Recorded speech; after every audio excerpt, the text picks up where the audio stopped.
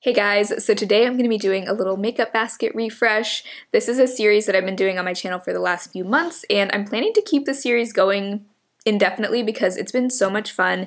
It's essentially my take on a Shop My Stash rotating makeup basket where I pick a handful of products that I just want to make a point to use. A lot of them might be things that I haven't used in a while or products that I want to get to know better, just in an effort to really rotate through my whole makeup collection, make sure I'm getting a lot of use and enjoyment out of everything, and also to make sure that I'm not hyper fixating on my Project Pan items, also giving other products in my collection some love in addition to my Project Pan. So it's been a ton of fun, and it's been a great way to get to know my collection even better. Products that I've had for a while, some of them I've changed my mind about or just developed more of a solid opinion on. So first I'm going to give you a little recap on the makeup basket that I've been working out of for the past 3 to 4 weeks. I think these are the products that I introduced in like the first week of January. I'll show you some looks that I created, just share some overall thoughts on the products, and then we will pick a whole new set of items. So my general goal is to use each product at least 5 times. It's not a hard and fast rule. So I had 11 items in my basket for the last rotation,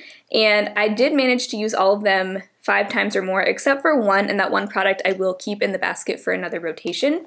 So let's go ahead and talk about the products that I've been focusing on for the last like month-ish. So the first one was actually a new product to me that I kind of just wanted to test out and kind of form my thoughts on it. This is the Charlotte Tilbury Hollywood Flawless Filter. I have the shade Too Fair, and so far I'm kind of on the fence about this still. I don't know if I totally see the magic of it just yet. I know so many people love this product, and from my understanding it's kind of like a multi-purpose product. You can use it as like a primer, you can use it as your base, you can use it as a highlighter, you can mix it in with your foundation. It's essentially like a multi-purpose liquid illuminator. If you have this and love it, what's your favorite way to use it? I'm curious, because I've used it as a primer a few times. It definitely is very glowy. But you guys know I'm not big on primers, especially not glowy primers. I've also mixed it with my foundation. I've used it as a highlighter, and I like it. I've liked it every time I've used it, but I don't know if I feel like it's any different than other similar liquid illuminators that I've tried in the past. So let me know.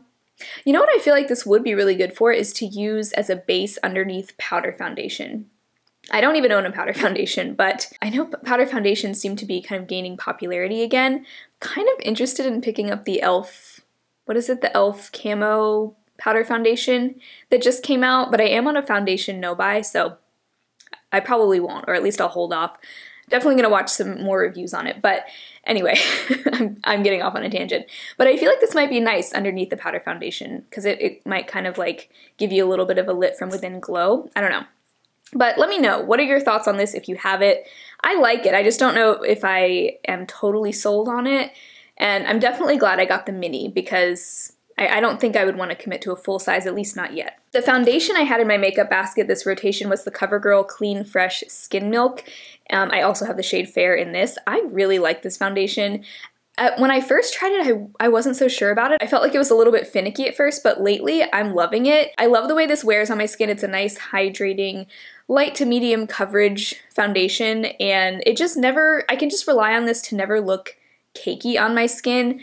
It holds up really well. It might fade a little bit throughout the day, but it does so in a really graceful way, so I'm still loving this. I feel like this actually might be something I could use up this year, because I feel like I don't have much left. I mean, it doesn't feel very full, so we'll see. Then I also had one of my favorite concealers in the basket this go around. This was the e.l.f. Hydrating Camo Concealer. I love this one. This is my current favorite drugstore concealer. I don't have any new thoughts to share on this, but this is just a great everyday concealer. I also like it for filming because I do feel like it gives me enough coverage on my under eyes. It's actually not what I'm wearing today. Today I'm wearing the Kosas concealer, but I honestly feel like this and the Kosas are kind of similar. They're definitely not the same. Like, I do notice some differences between the two, but this is just such a good, reliable, old standby for me. Then another base product I had in here was the CoverGirl Clean Fresh Pressed Powder.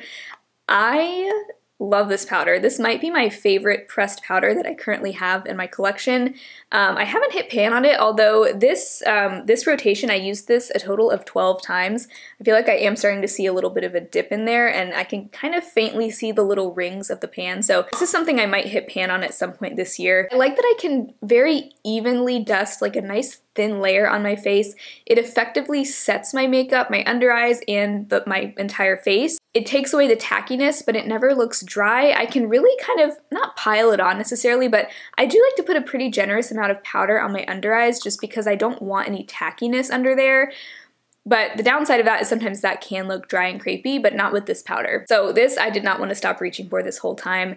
I also think the packaging is just super cute. So I really fell even more in love with this past month than I already was. I think mainly just because I hadn't used it a whole lot prior to this month, just because I'd been panning some other powders last year, but I don't currently have a powder in my project pan, so it's been kind of nice to just like rotate through all my powders, and this one I think is my current favorite. All right, then we have a product that I developed some mixed feelings on. This I've had in my collection for a while. It's the Allgood Get Glowing Lip and Cheek Tint in the shade Jam. This has SPF 15 in it, and I consider this a cream blush. I do store it with all my other cream blushes, but today I'm actually wearing this on my lips.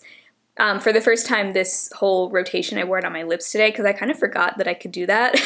For some reason, I had it like categorized in my head as a blush, so I just kept forgetting that I could also use it as a lip color. So throughout this month and even before today, I was almost thinking about decluttering this. It's not that I think it's a bad product, but I was just kind of having some trouble with it as a blush.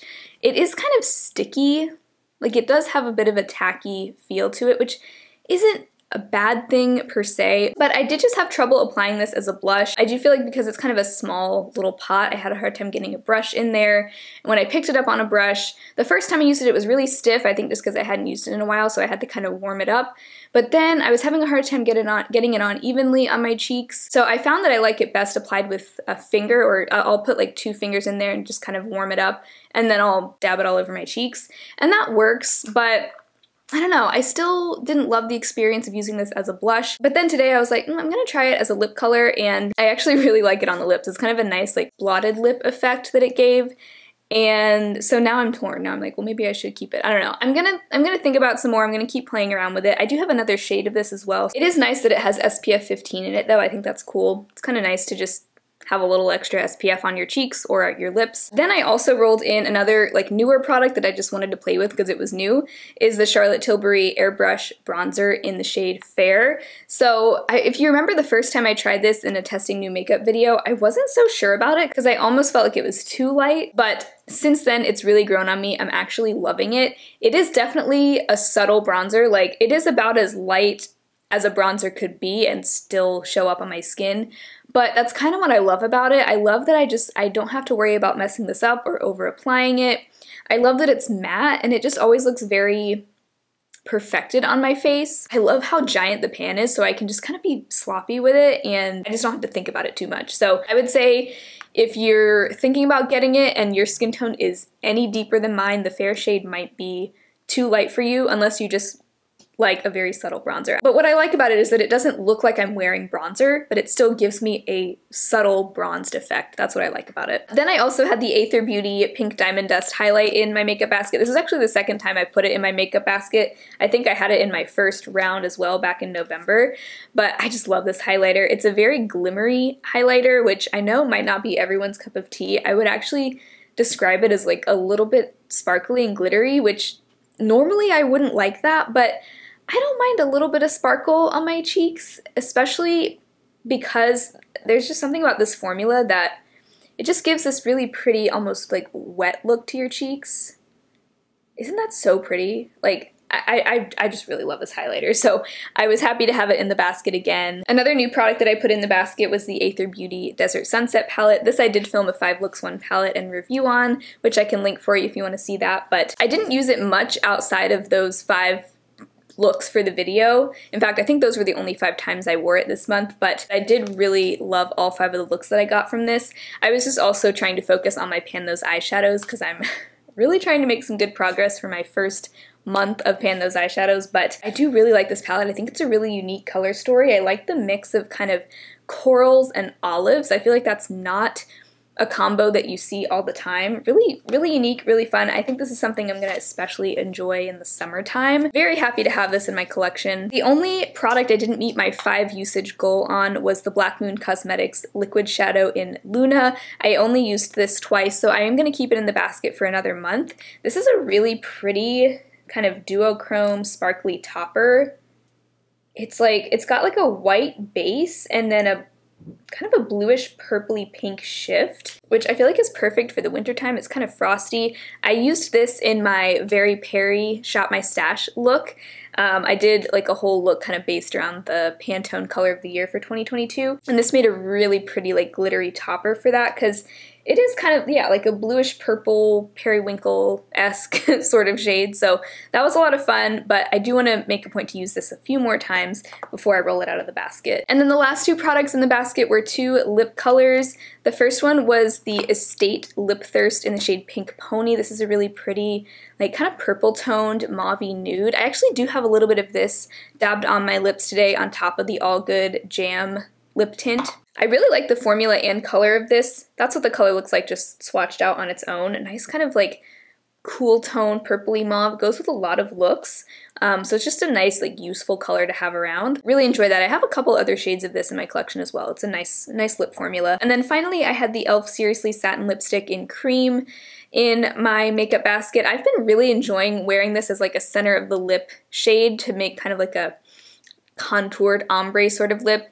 I wore it a lot with my Project Pan lip products, the Jordana lip liner in Rock and Rose and the Milani gloss in Soft Rose. This made a nice little like just center of the lip lightener shade. I'm sad though because this has started to take on a little bit of like a crayon sort of smell that it didn't used to have. I've only had this since September of 2020. So I haven't even had it for that long. I mean, I've had it over a year, but still. And I do have a couple other shades in this formula that don't have that smell yet, and I also haven't had those two as long. So has that happened to anyone else with this? And I don't know, I don't want to get rid of it though, because I wear it so much, and I've really made like a lot of progress on this. I feel like this is something that I could potentially pan, but it doesn't smell bad. It just smells like the smell has definitely changed. So what do you think? Should I get rid of it? I really don't want to. What do you guys think I should do? Anyway, those are all the products that were in my makeup basket for the last like 3-4 weeks. The only one that's going to be staying in is the Black Moon Liquid Shadow in Luna. Let's go ahead and pick out some new products for the next rotation. All right, so let's start here with my base products. I've definitely been combating a lot of dry skin. It's kind of an on and off thing, like it'll kind of normalize and then it'll get super dry randomly. So I want to pull out my Urban Decay Hydromaniac foundation. I really like this one. I feel like lately I've been using my Ilia skin tint more often, so I want to give this some more attention again. For concealer, I think I'm going to pull in my Kosas Revealer Concealer.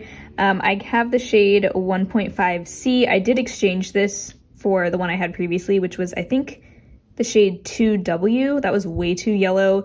This one is actually still kind of yellow, even though they call it C, which stands for cool toned. It still at least is passable on me. So yeah, I'm thinking this will be a good hydrating concealer. I don't think I'm going to pull out a primer or a setting spray. I do have my Pixi Glow Mist in my Project Pan, and that's the main one that I've been using, so I don't really feel the need to pull either one of those in. All right, then here I've got cream cheek products, and then below that I have powder cheek products and face powders. Let me pick a face powder first. Actually, I want to pull out my Hourglass Ambient Lighting Powder in Diffused Light. I just really don't use this. Yeah, I just want to use it because, you know, I did buy it with my own money. It is a mini, so I didn't spend a ton on it, but still, I mean, I feel like it just kind of sits in my drawer and doesn't get used, so I'm gonna see if maybe I can get some more use out of this month. And then for a setting powder, I'm gonna pull out my e.l.f. Halo Glow setting powder. This is the newest one to my collection. So far, really enjoying this. I just want to kind of, do you see how dry my hand is? Wow. I just kind of want to test this out some more and kind of solidify my thoughts on it. I already have my Cloven Hallow liquid blush in my Project Pan, and I also have my Physicians Formula liquid lipstick that I often use as a cream blush in my Project Pan, so I don't think I'm going to pull out another cream blush this time, but I do want to bring out a powder blush. Let's see, what do I want to grab? So I'm thinking for this makeup basket, I want to focus on kind of like Valentine's Day themed makeup. Lots of pink is what I'm envisioning, especially for eye looks. So I'm going to keep that in mind as I pick out other products. So keeping in mind that pink theme, one thing I want to pull out is my ColourPop Super Shock Cheek in Monster. This has a really pretty like pink duochrome shift to it. And I just think this will look really pretty with some like pink and red Valentine's looks. And I'm kind of thinking for blush, this might be a good pick for blush. This is the Aether Beauty Amber Cheek Palette. I really like the corally red blushes in here. And I'm thinking that these will complement some of the Valentine's themed looks that I have in mind. So I want to pick an eyeshadow before I pick out the lip colors. I kind of already teased this in the eyeshadow palette tag that I filmed. That was my last video on Thursday. But I really want to pull out my BH Cosmetics Mimosa palette. This definitely screams like spring and summer to me, but I was also realizing that this has a lot of pinks and reds, and I think that a lot of these shades will be perfect for Valentine's Day. So this is the time of year that I kind of start to come out of my neutral like winter looks, and I start to kind of reintroduce more colorful looks. I mean, I've still been wearing colorful looks, but Valentine's Day is usually kind of the turning point for me, where I wear a lot of pinks, and then after that I'm like all in with the spring vibes. So I think this is going to be really pretty for some Valentine's makeup. Another palette that I think of for Valentine's Day is my Profusion Mauves palette. This is actually currently in my Pan Those Eyeshadows series. It's like a fully mauve and red color story. So anything that is in my Pan Those Eyeshadows is also, I also kind of think of that as being part of my makeup basket. So it just kind of lives here on top of my vanity. So that is another one that I really enjoy using for Valentine's Day. And then also my ABH Marvina palette, which is also currently in my Pan Those Eyeshadows. But to me, this is another great, like, kind of romantic color story. I love all the pinks in here. Perfect for Valentine's Day. So that's kind of what I have in mind for the Valentine's themed looks. So now what I'm really excited for is lips. So I'm excited to pull out some of these pink colors that I feel like I don't wear very often. First is this e.l.f. lipstick in the shade Flirty and Fabulous. It's like a very cool toned pink color, really pretty. I feel like this is one of those things that I kind of save for Valentine's Day or like that time of year, which is so silly because that's like one day of the year. But yeah, this one definitely gonna pull into my makeup basket. Another shade I've been thinking about is the CoverGirl 24-Hour Matte Lipstick in Thrill Seeker. There's that, it's a little bit of a deeper, kind of more reddish pink. Another perfect one for Valentine's Day. Dang, am I overdoing it if I pick out 3? I don't know, but this is another one that I kind of want. This is the shade Art Walk from Urban Decay. A little bit of a lighter, but still like kind of bright pink. That's pretty too. Is that too much? I might kind of ditch the 5 usage goal for these if I do have 3 in, because I think that would be a little hard to pull off. But I think I'm gonna put this one in too. I just feel like these 3 are all so perfect for Valentine's makeup. And then I also have my Physicians Formula Healthy Lip in Tulip Treatment in my Project Pan right now. And this is another like pinkish red color. So I think between those 4, I will be all set. And then another thing, I recently started storing my lip liners in a jar next to my eyeliners. And I recently got a couple of new lip liners from Koki that they sent over. Really excited to try this brand because I've heard a lot of good things about these liners, but I'm also gonna pull in this one in the shade Bright Fuchsia. This will go really well with that e.l.f. lipstick and even the CoverGirl one, I think. But so far, really liking these lip liners. Very long wearing. They really like lock into place. So I think this will be another good one to pull in right now. Okay, so if I counted correctly, this is 12 items total, which I think is gonna be plenty to play with for this next round. I'm so excited for Valentine's makeup. I feel like this is always kind of the turning point in the year where I start to get into more colorful makeup. I'm always really into like neutrals during the fall and winter, and now we're kind of climbing out of that. So I'm really excited, especially for this BH Mimosa palette. And all of these other pink and red goodies. So I hope you guys enjoyed this round of my makeup basket. I will leave the playlist link below if you want to watch more videos like this. But otherwise, I hope you all have a great rest of your day, and I will talk to you again very soon in my next video. Bye.